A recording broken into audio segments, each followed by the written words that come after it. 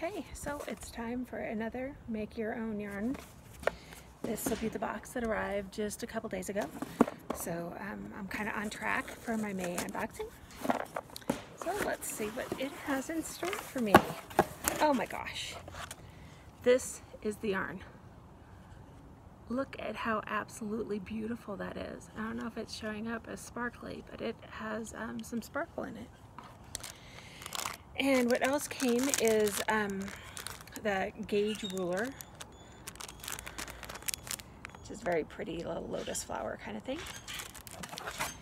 And the project this month, if you're knitting, you can knit this little scarf tie thing. And if you're crocheting, you can also knit this little tie thing, which I am not a fan of that. Not something I'm going to wear. So I will probably go for a headband, probably using one of the other patterns from a different yarn box. But this is fantastic and it's really soft. It is the silk again. So beautiful yarn.